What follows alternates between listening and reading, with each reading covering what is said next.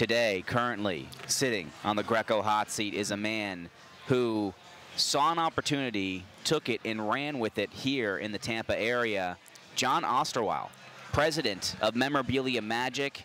John, it's a pleasure to have you on the show. Thank you very much. You know, I almost wonder, the memorabilia industry topped $1.5 billion in business last year.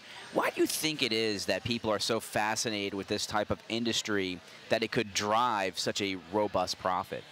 I think all of us are interested in collectibles, whether it's collecting baseball cards or collecting autographed baseballs or collecting antique cars or the like, guns, etc. I think we all are kids at heart. As we get older, we remember our past, and we're interested in acquiring collectibles. And it's a very relaxing hobby, and it's growing by leaps and bounds. Mm-hmm. You know, I always wonder to myself, do you see any correlation to, say, what you do, which is mainly sports? I mean, you also have entertainment and historical and political autographs, things of that nature.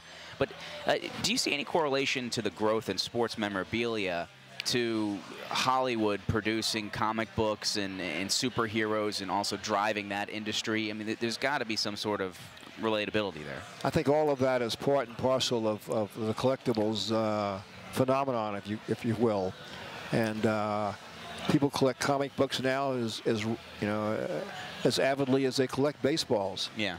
And I think all these things like Comic-Con, these things we have at the convention center here in the Tampa area, all those things promote collectibles.